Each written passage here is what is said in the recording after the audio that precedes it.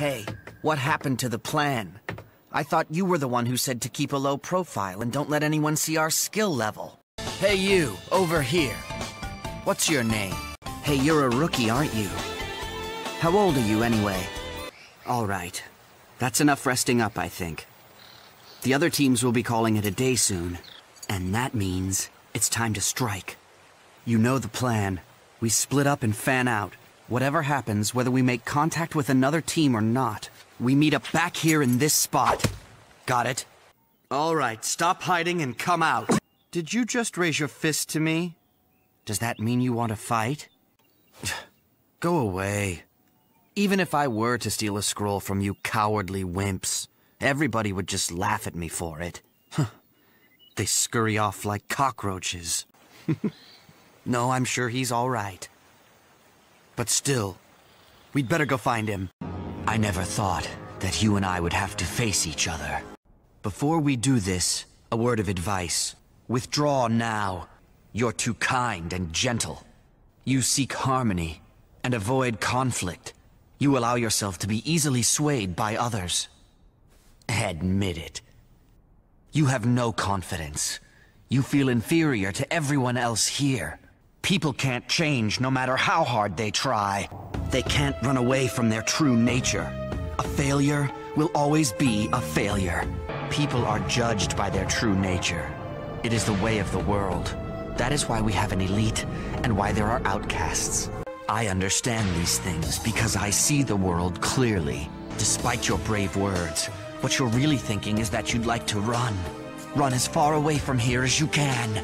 Just one moment ago, in the slightest of movements, your gaze drifted toward the upper left corner of the room. And then, almost immediately after, your gaze drifted to the lower right.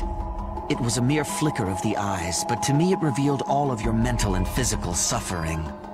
You're seeing your old self, and wondering if your life has prepared you for this moment. You're picturing the outcome of the battle. You see yourself losing. If you don't forfeit the match, you know what will happen. So that's it, huh? That's all there is to the main branch's power? I'm completely out of your league, and that won't change. This is what separates the elite from the failures. Forfeit this match. You just don't get it, do you? Your strikes were ineffective from the very start. You're finished. What do you think you're doing? If you continue to fight, you're going to die. Why is she doing this? Give up the tough guy act. I can tell you're barely standing. And you've cursed and blamed yourself for being weak. But look, people can't change the way they are. That's just how it is. Just accept defeat and you won't have to suffer anymore. The head family gets special treatment, huh? I have two pieces of advice for you. First of all, stop that stupid cheering of yours. It's disgraceful. And second, once a failure, always a failure. You can't change that. I wouldn't waste your time glaring at me when you really should be taking care of her. You got anything to say to me? He has the look.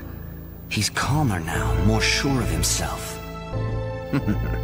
So much the better for me. I can't wait to see the look of despair on your face when you learn that your foolish vow is impossible to keep. Do you understand now? You have no way of beating me. No matter. You can't hide for long. These eyes of mine show me many things. One thing they've shown me. People's limitations are set, fixed, and unchangeable. Only a fool wastes his time trying to become something he can never be. Each person is given his own path to follow, and he must follow it, obediently, to the end. I told you it was pointless. Did you really think you'd won? This is the end for you. You're lucky to still be breathing. Well, must be frustrating to realize how utterly hopeless it all was. This little dream of yours. You thought you could succeed through hard work alone. That's only an illusion. It can't be. Stop this madness. You'll only get more of the same. I have nothing against you personally. I don't know what you mean. Never mind that. It doesn't concern you. I can assure you of one thing. It's not simply for decoration. Your destiny was decided the moment I was chosen as your opponent. You will never understand. I've heard those words before. You impudent little brat. Why waste my breath explaining it to you? We are all given a destiny at birth, and it's pointless to fight against it. You don't know what it's like to be branded with a mark that sets you apart. A mark that can never be wiped away! That's right. But if you think you're the one who can prove me wrong, well, be my guest. Proctor, this has gone on long enough. I suggest you stop the match. If he's foolish enough to continue to fight, I will not be responsible for what happens to him. Why fight a hopeless battle trying to defy your destiny? Sorry, but this is reality. You're a failure. I can't move. What do you want with me? Of course. It's only excuses made for the convenience of the head family. Father, I can't be sure if a person's destiny is like a cloud, floating on a fixed current that it can't escape. Or if people are able to ride on whatever breeze they choose. I don't know. I don't completely understand it yet.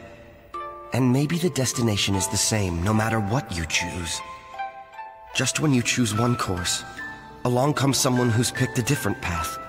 One that's devoted to living life to its fullest. There's real strength to be found in that love of life. I finally understand that because of this latest battle. Now, Father, I have only one goal. To become stronger so I won't lose to anyone again.